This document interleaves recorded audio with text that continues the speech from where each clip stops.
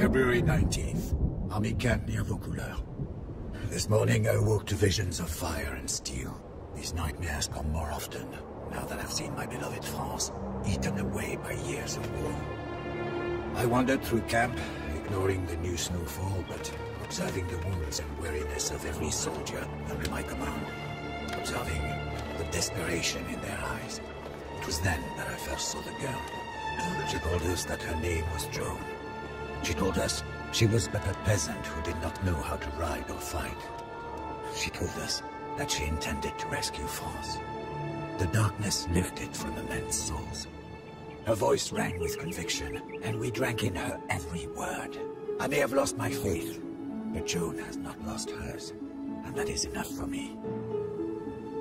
Joan has asked her ragged band of soldiers to take her to Chinon, where the rightful ruler of France, the Dauphin, hides from his foes. The war-torn land in between is infested with enemy marauders, and we will lose many men. Death is by now an old companion, but for Joan, we will face it again. As Joan's footsteps echoed down the marble hall of the chateau, the fat and whispering dukes did naught but stare. The Dauphin himself seemed afraid as she kissed his feet. "O gentle Dauphin," she demanded, "why does England claim what is ours? Why are you not crowned King of France, as is your right?" The courtiers began to murmur. The Chamberlain whispered lies into the Dauphin's ear. But the Dauphin pushed the Chamberlain away and rose to meet Joan's gaze. She stands only to the shoulder of the shortest man, but all of us must look up to speak to her. I know not what silent conversation passed between the Dauphin and his would-be savior. It was obvious that His Majesty was in the same throne as we.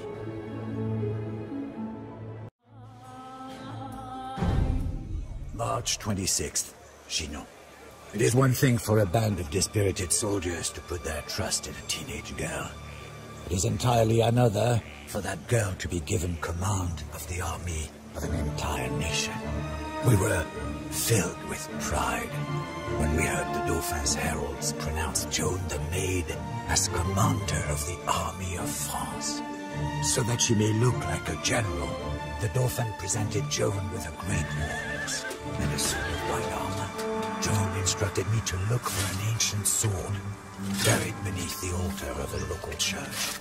I was skeptical, but not only did the man unearth a rusted blade, but we found that the sword had belonged to Charlemagne, grandfather of France.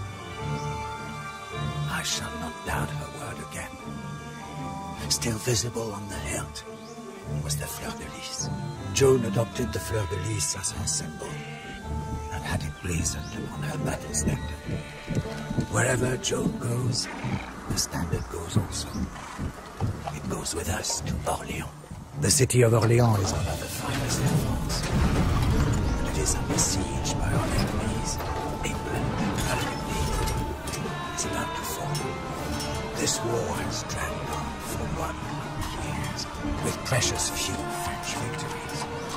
The people of Orléans need a savior. They will receive Joan of Arc.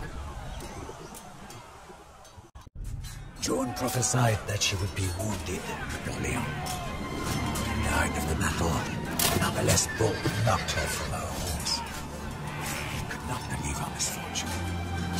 But as we carried Joan away from the carnage, the battle was won. Orléans was free. When we entered the city, the entire population cheered us on from windows, rooftops, and city streets. They fired artillery into the night sky and shouted aloud their nickname for Joan, La Pucelle, the Maid of Orléans.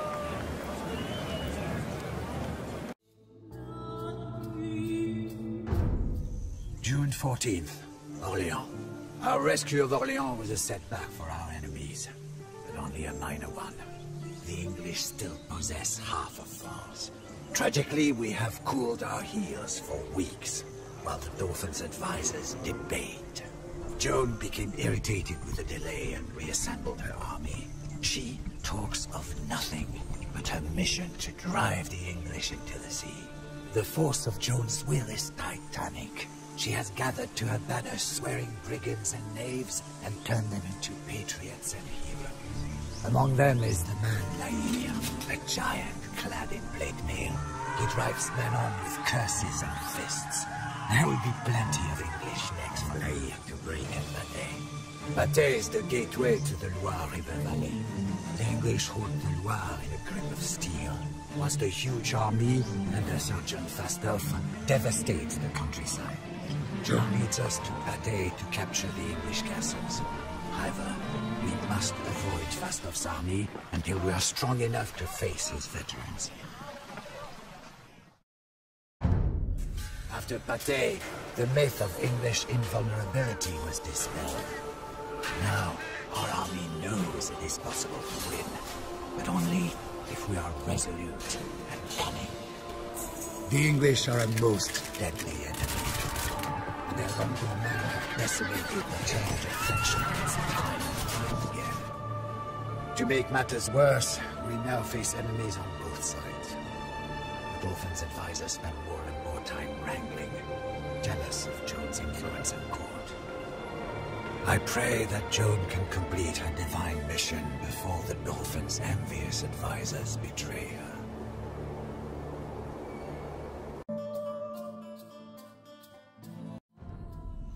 June 25th, Orléans. Yet France is returning to life. The army swells with new recruits. In olden times, men swore fealty only to their particular lord. Now, we fight not for the insolent lords and ladies, but for France. For all of us, Joan is France. There is no distinction in our minds. The Dauphin himself has arrived in Orléans. Never have I seen such a celebration. France needs a king, so we must escort the Dauphin to Reims, where he can be properly crowned. Yet, the city of Reims is dangerously menaced by the Anglo-Burgundian army. The cities of Troyes and Chalon also bar the way. Joan commands that we must liberate all three cities before the coronation, and we eagerly seek to fight. As we rode into Reims, a sea of peasants and lords knelt before Joan. Some even knelt to kiss her horses' hoofprints. Cannon thundered, and 1,000 flags danced in the breeze. In the enormous palace, the Dauphin knelt before the Archbishop and rose as King of France. Prayers, anthems, and sermons filled the great chateau. Interspersed among perfumed dukes and ladies were tattered soldiers from our army, many still bearing wounds. Joan herself was at the king's side, as was her bedraggled battle standard. Despite the celebration, I know in my heart that this war is far from over. Our fathers and grandfathers died fighting the English. Joan gives us hope. I do not know if hope is enough to ensure victory.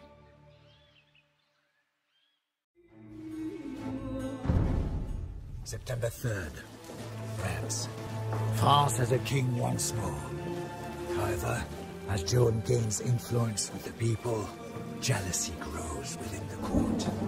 The king's evil advisors now seek to destroy Joan. It is only a matter of time before they succeed in poisoning the king's mind. Joan must hurry to fulfill her mission.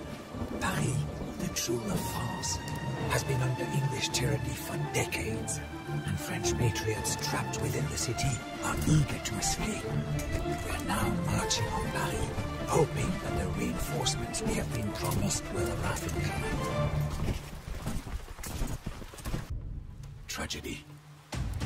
As the refugees fled into the chateau of Compiègne, Joan was trapped outside. Burgundian soldiers knocked her from her horse and paraded around with their prisoner. None of us can sleep knowing our precious Joan of Arc languishes in a Burgundian prison. The soldiers stare at the uncaring sky, condemning themselves for being unable to save her, for being unable to save France. Paris was the first major defeat ever dealt to our army. Had the king sent the promised reinforcements, we would have captured the city. Now it is France's darkest hour.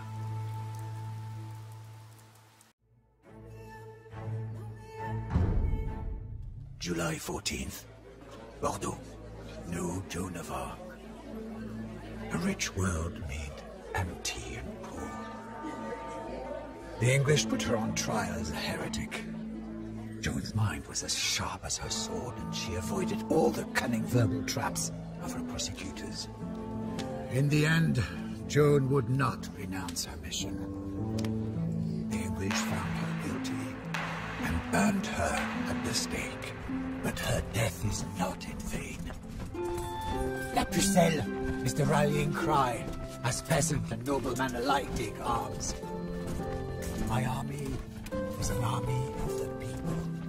And even without the king, we are poised to strike at the English stronghold of Castillon. A victory at Castillon will crush the English pretensions in France forever. Should I die in this battle? I die for the Maid of Orléans. I die as a patriot of France.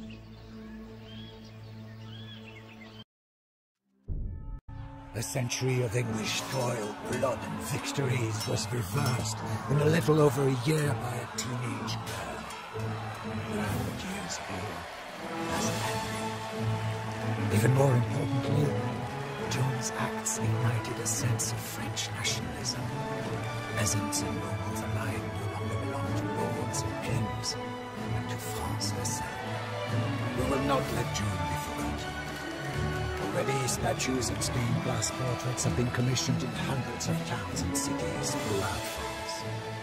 The verdict of guilt was rightfully reversed, and I expect that Joan of Arc will soon be beatified as a saint. Sometimes the outcome of history is determined by strength of arms. Other times, by happenstance. But in 15th century France, history was determined by the will of a young girl. The only person in history to command the armies of an entire nation at the age of 17.